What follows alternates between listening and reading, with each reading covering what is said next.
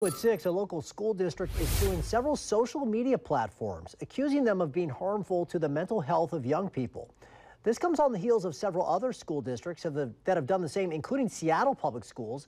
Fox 12's Drew Reeves is live this morning. Drew, I have two teenagers. I can tell you the impact of social media on kids is something we talk about all the time. What is this lawsuit all about?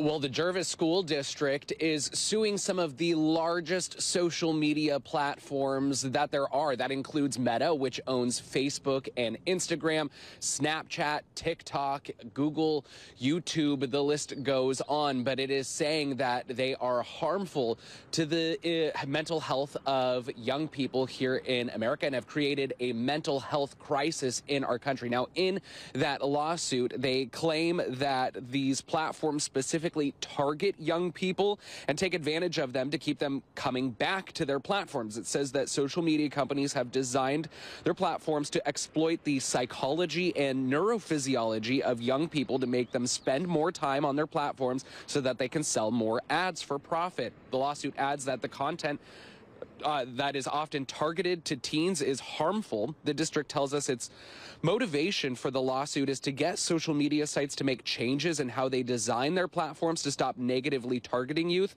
But the district also says it's suing because it claims dealing with mental health issues caused by social media has put a strain on resources and affected their ability to educate students. The district says these issues were made even worse after students returned to school from the pandemic.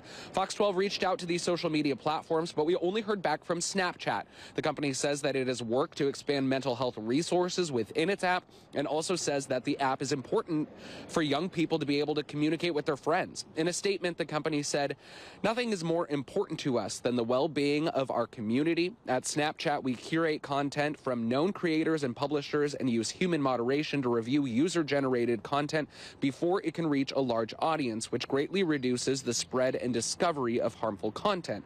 We also work closely with leading mental health organizations to provide in-app tools for Snapchatters and resources to help support both themselves and their friends. We are constantly evaluating how we continue to make our platform safer, including through new education features and protections." Now, Seattle Public Schools also filed a similar lawsuit in January against many of the same tech giants behind these social media platforms.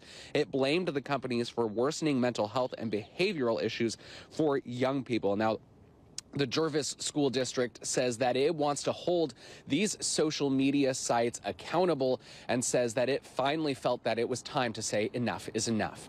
Reporting live in Vancouver, Drew Reeves, Good Day, Oregon.